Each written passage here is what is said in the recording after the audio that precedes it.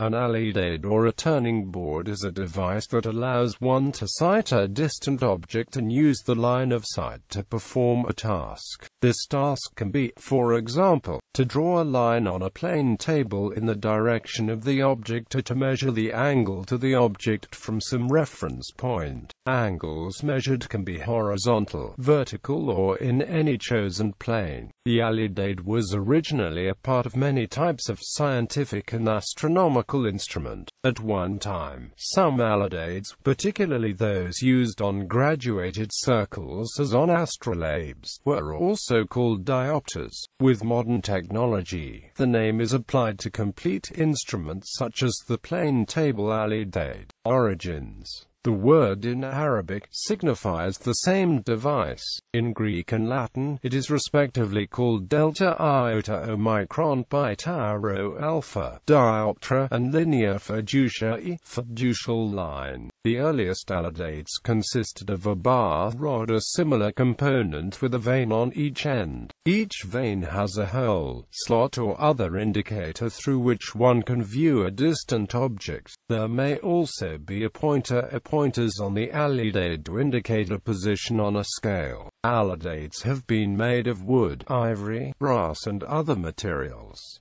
Examples of old Alidade types. The figure on the left displays drawings that attempt to show the general forms of various alidades that can be found on many antique instruments. Real alidades of these types could be much more decorative, revealing the maker's artistic talents as well as his technical skills. In the terminology of the time, the edge of an alidade at which one reads a scale or draws a line is called a fiducial edge. Alidade B in the diagram shows a straight, flat bar with a vane at either end.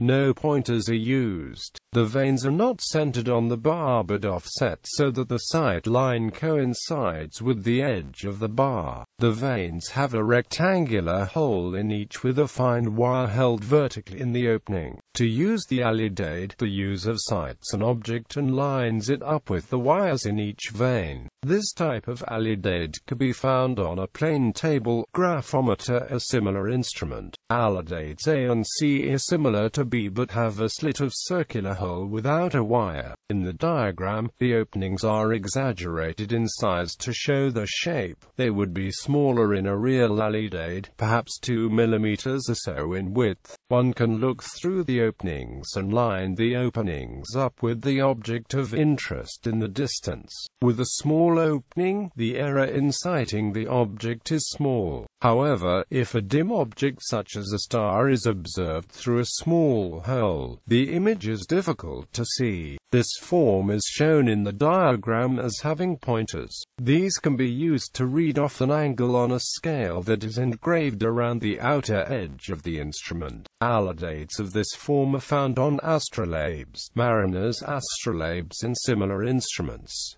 Alidade D has vanes without any openings. In this case, the object is viewed and the alidade is rotated until the two opposite vanes simultaneously eclipse the object. With skill, this sort of alidade can yield very precise measures.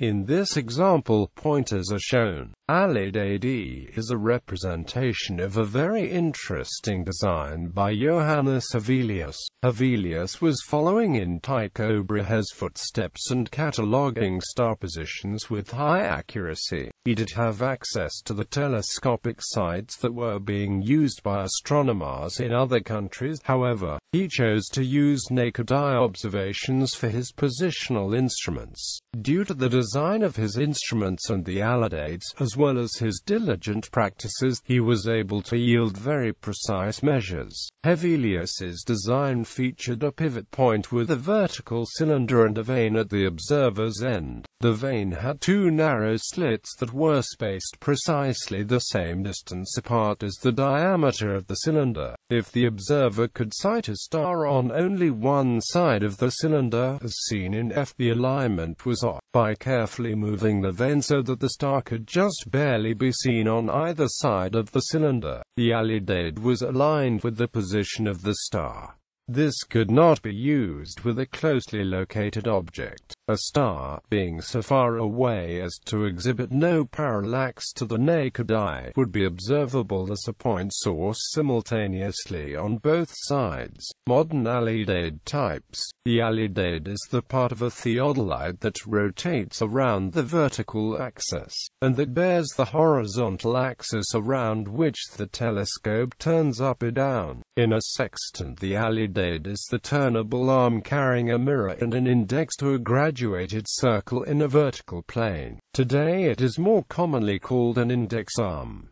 Alidade tables have also long been used in fire towers for sighting the bearing to a forest fire. A topographic map of the local area, with a suitable scale, is oriented, centered and permanently mounted on a level circular table surrounded by an arc calibrated to true north of the map and graduated in degrees of arc. Two vertical sight apertures are arranged opposite each other and can be rotated along the graduated arc of the horizontal table. To determine a bearing to a suspected fire, the user looks through the two sights and adjusts them until they are aligned with the source of the smoke.